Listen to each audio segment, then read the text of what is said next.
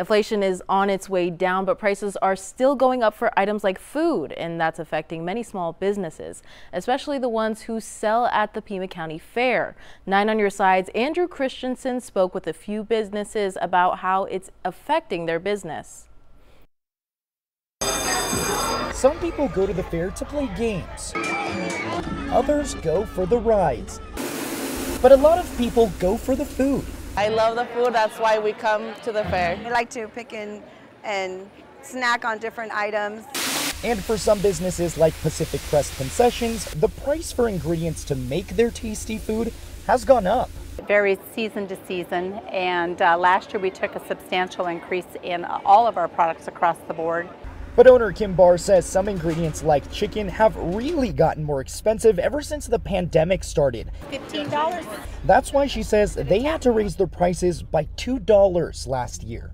This year we're trying to hold steady by not raising our prices, even though we have taken another increase. And some people feel like the prices at the fair are, well, fair. For some reason this year, it was a lot better. While others think they're a lot more expensive. I've been seeing where I've been spending, and it's been way more than last year. Still, others say they're saving to afford what they want. We want to make sure that we budget enough to be able to enjoy and not have to really watch the budget. Thank you. And in order to meet people's budget, owner of Piggly's Barbecue, Craig Sawyers, says this year he's lowering his prices. Kind of our business strategy and give back to the community and make everybody happy. But in past years, he had to raise his prices because he's paying more for ingredients like meats and oils. I seen our prices were pushing the envelope, and the customers were slipping away. And even though he says he's not making as much money, he says lowering his prices has gotten him more customers. You enjoy, my pleasure. But at the end of the day, it's not about the profit for Sawyer, it's the people.